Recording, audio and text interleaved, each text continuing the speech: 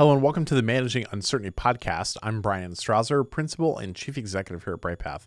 And in episode 242, I want to revisit a topic that we've talked about a few times, and that is mental health and employee well-being in a crisis. Certainly, this is an area where mental health considerations have to be an integral part of how you think about your crisis management planning. It can't be an afterthought. And I think the pandemic that we've experienced over the last 4 years with COVID has taught us even more than we already knew about the impact and the need to acknowledge mental health challenges when it comes to crisis management. There are a number of ways in which prolonged crisis situations impact employees' mental health and therefore impact your organization's ability to be healthy. These include things like stress, anxiety, burnout.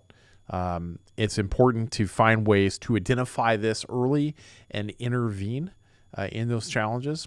But I think it also highlights the critical role that leaders play in setting the tone for your organization's culture and how that prioritizes the safety of your team, and that includes prioritizing mental health and well-being of your employees through open communication and leading by example.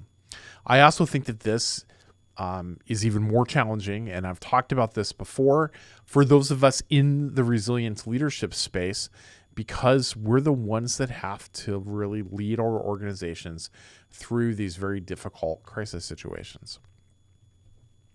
Part of dealing with the mental health challenges in a crisis is creating a safe space for dialogue.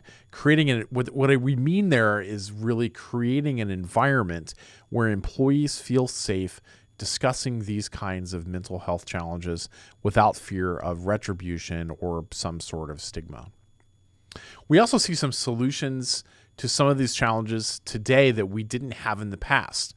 The ability to work remotely, hybrid and flexible work arrangements are a great support strategy.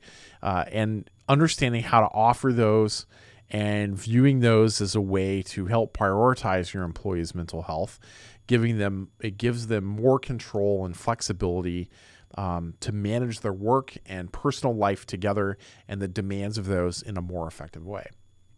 Companies, of course, should provide access to mental health resources through your employee assistance program or some other capability related to your health benefits. That can include counseling services, stress management programs, and mental health days, and how those resources can be integrated into the workplace. I mean, even today, I was out visiting a potential high school for my older daughter who is wrapping up middle school soon, and they had flex spaces available throughout the building, and they're often used for small group discussions. But it was also like the one they took us into was kind of a cozy place to take a break. And my daughter is very introverted, just like I am, and sometimes I need that to recharge, and that might give her. It really stood out to me as a place to be able to do that.